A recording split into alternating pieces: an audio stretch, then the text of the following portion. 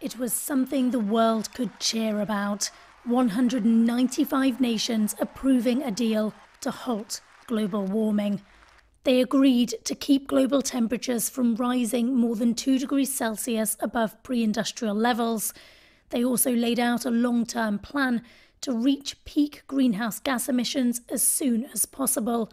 And every 5 years, each country's progress in cutting emissions will be subject to review. Rich countries will also have to help poorer nations by providing climate finance to help them switch to renewable energy. 4 months later in New York, 175 countries signed the accord. But there was another step before the Paris Treaty could take effect.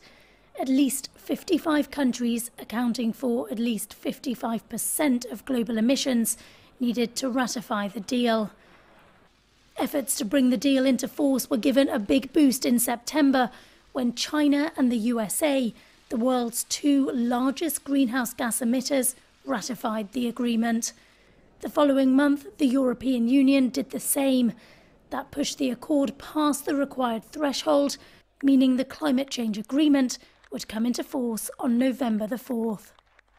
When the deal was reached last year here in Paris, few imagined that by the time they would meet for the next climate conference, the Paris Agreement would be in force. Now that it is, the focus in Marrakech is going to be how the pledges made last year will be fulfilled and how they can be approved upon.